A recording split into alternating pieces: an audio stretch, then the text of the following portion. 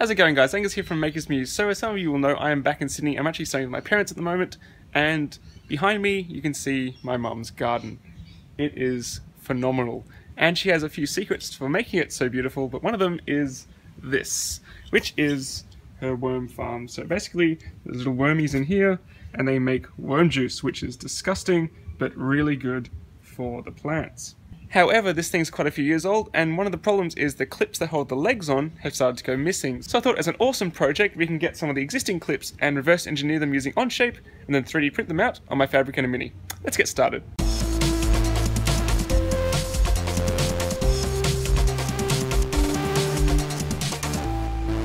So log into your Onshape and open a new document, and first we're going to start a sketch on the top plane. And click OK. So what I'd like to do first is I get an idea of what the profile looks like. So it's got this little U shape, it's got a thin wall, and it's got a little sort of clip hook kind of thing there. And what I'll do is I'll just sort of draw that out using lines. So there's a few ways you can do it. I think what I'll do is I will draw the outline, then offset it into the middle, and then add the little tooth. So always think about what you're going to do before you start drawing.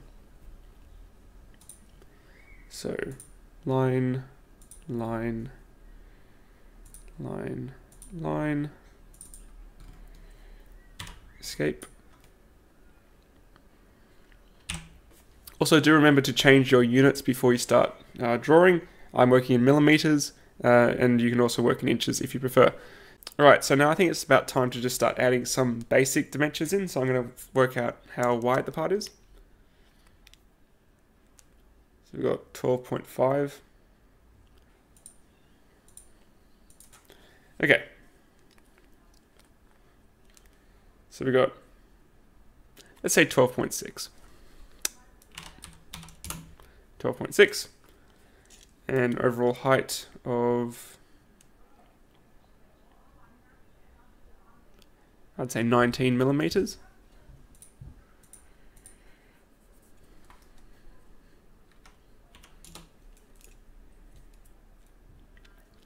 And then the little lip bit, that will, if I can measure it,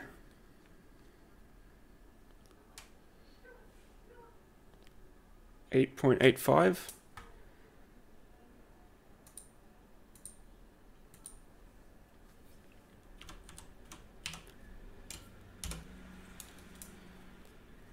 And cool, that looks pretty good. So now we can do our offset. So I could draw another set of lines and offset it like that. However, Onshape has a very powerful offset tool.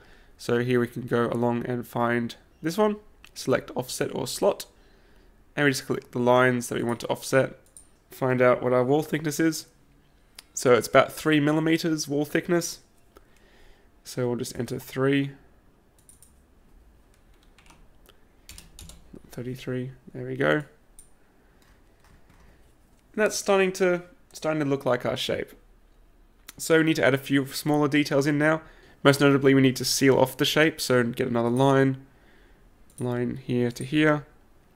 Okay, so next we need to add that little tooth feature in. So a common mistake people make when they're dimensioning things is they accumulate dimensions. So that would be where, say you've got something here, here, here, here, you dimension to here, and then here, here, here, here. And that's a good way to compound errors, because as you're measuring things, you're not going to be 100% accurate. So you really want to measure from a single point, if you can, outwards, and that way you're going to minimize your mistakes. So with this little tooth profile, sure, I could be like, how high is it from the wall there, and measure and dimension it from that. But instead, and actually this is easier, is you can just dimension it from the outside wall. So I can dimension it like I did with the original wall. Original wall's 3 mil. And if I grab the tooth, it's 4.2. So what I'll do is I'll draw my little tooth profile in. I think it has a tiny flat, so let's just add that. Escape line. And to dimension it, I'll click our outside wall and then the edge of the tooth. What did I say? 4.12, I think. 4.2. 4.2. And just need to work out the width of it now. 3. So 3. 3. Good old Aussie internet. Really struggling with the internet at the moment. It's extremely slow. Okay, so we just need to cap off our part at the top. So it's starting to look like a little profile. It's just a few details we need to change. So notably, we need to remove this line in here because that's not what we want for a nice strong extrusion, a nice successful extrusion rather. So we want to select the trim and trim that away. Also, the hook is not like it is in the original part. On closer inspection, it looks like a small radius at the end, not a flat. However, I will leave the flat for now because we don't need to make it exactly like this, and long story short, adding a radius will change how far the hook extends. So you can use... let's just do that. Forget it. Let's use construction lines to accurately dimension the length of the radius. So let's delete. I'm just making it up as I go. Okay, so we've got a point there. And we'll make this point 4.2, like it is in the part. However, as I said, this profile has a slight radius on the end. It's slightly rounded. So using the fillet tool, which creates a little radius, if I selected that, these two parts, you see what I mean? See what it's doing? It's rounding it off, and then you're losing that length. So there's a way around that. What we're going to do is we'll add a, I think like maybe 0.2 millimeters, something, a small radius, and select accept. No, we want to remain in the sketch. Okay, we'll get rid of this dimension, and instead what we're going to do is create a new line here. Alright, so to dimension to the edge of the radius instead of the original point where the two lines converge, we want to get this line we just made and turn it into a construction line. How do I deselect? Deselect, clear selection. So we've got a construction line, and construction lines are really useful for dimensioning things that are usually difficult to dimension. So what we're going to do is use this construction line to make it tangential to the fillet. So click the line and click the fillet, and it always sort of starts suggesting what we might want to do. But if we go along here, they're very, very well laid out. It tells you what exactly, shows you exactly what it's going to be doing. Tangential, circle, line. Bam. Don't know what that sound was. So now what we have is a very powerful way to exactly dimension to the edge of our fillet instead of where the points converge on the lines. So what we'll do is select dimension tool and dimension to that construction line. 4.2. So you see it was 4.144, whatever. You may think I'm being pedantic, but it's very important to know how to do this sort of thing for when you do need to dimension to stuff like that. And in bigger parts, it does make a bigger difference, obviously. This is a small radius, small difference. Big radius, big difference. Alright, and there's one last thing we need to do for this little hooky bit, is we need to make it, make it sort of symmetrical. So we'll select those both two lines, and we'll make them both equal in length. So just go along and find the one we want. Pretty obviously it's the equal sign. Bam. However, it stuffed this up. So this line obviously did not have a horizontal constraint, so let's make it horizontal. Ooh, I didn't like that. Interesting. Let's get rid of that. So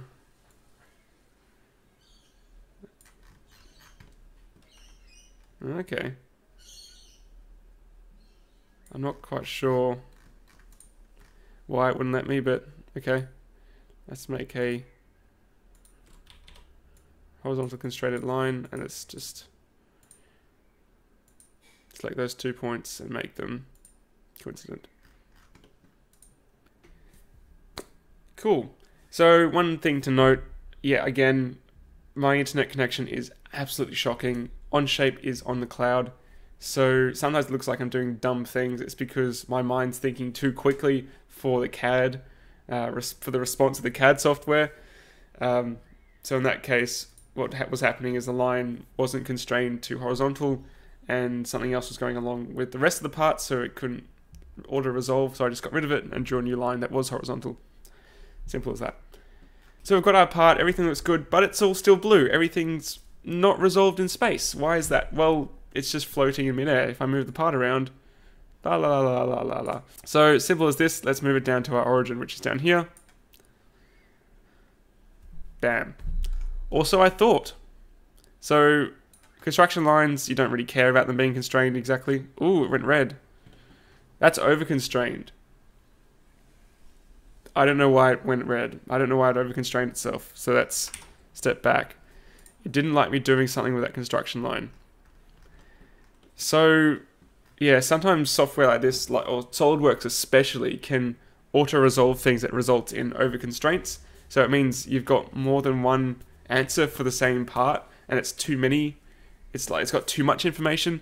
You want to avoid that. So you want just enough. You want it to be black. So this is the one last remaining part that is not fully constrained, and if you just watch this entire video, you can tell me what's wrong with it, right? I know I'm just talking to myself.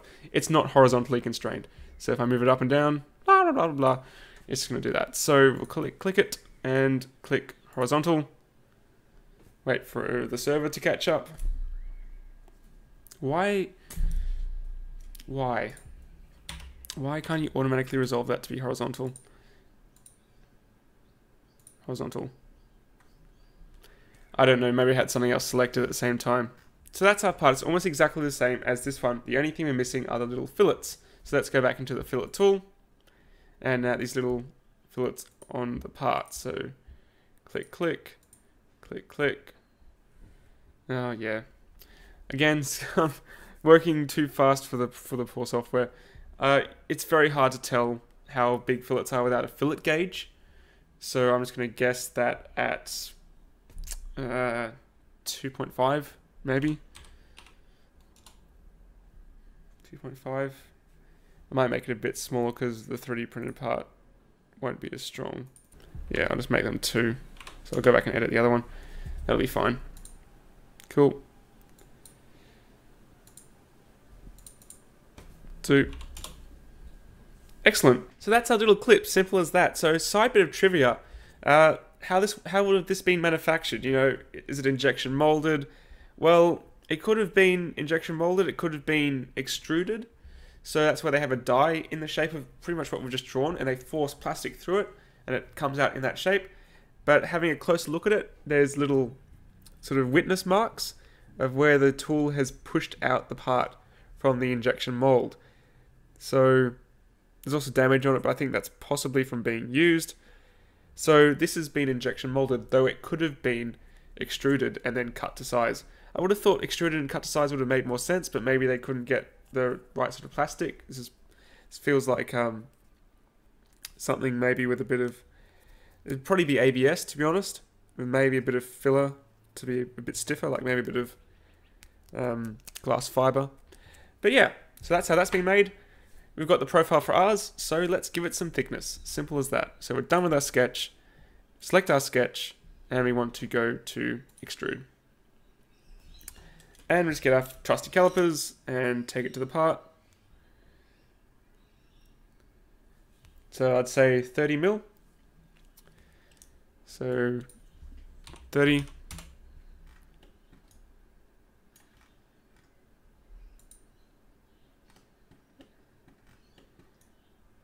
And there we go. Looks pretty good. And that's our little worm clip. So let's save this off as an STL. Export. Format. STL. Binary, millimeter. Again, if you're drawn in inches, change it to inches. Units are drawn in millimeters, so millimeters. Resolution, I'll just leave it as medium, that's fine. And we'll download the part. So here we have it. Here's one of the original clips. and here's the one we've made on the Fabrikator Mini. The quality is phenomenal off the Fabrikator Mini. I'm so impressed with this little printer in PLA. It is super good. And you notice I printed it in bright pink. Basically that's so they don't get lost again, because little black ones seem to disappear quite easily. But let's see if they work. So here we have the edge of one of the legs, and you see that little lip there. That's what this little bit down there is designed to clip into. So it should clip in like that. So that's the original, of course it works. Let's see if this one works. How about that? It even has the same sound. And you can see right there, if I can focus, you can see right there, the little lip is clicking underneath it beautifully. So there we go. Super easy, super practical project using the lowest cost ready-to-run printer you can currently buy. So thanks for watching, guys. Hope you enjoyed this short educational video on 3D printing using Onshape and the Fabrikator Mini. As you can see, that even though it's a low cost, very low end printer, you can still make functional items and, you know, fix things around the house with very little effort. If you enjoyed this video and want to see more future 3D printing content on Makers Muse, feel free to subscribe. It helps me out a lot. And also, if you want to support the channel, I've got my Amazon affiliate links down below. You can use them every time you buy something like filament, like PLA filament for your Fabrikator Mini. Use the affiliate link and it helps me out a lot. Also, you can do a direct donation through YouTube. So thanks for watching, guys. See you again shortly here on Makers Muse. Catch you later.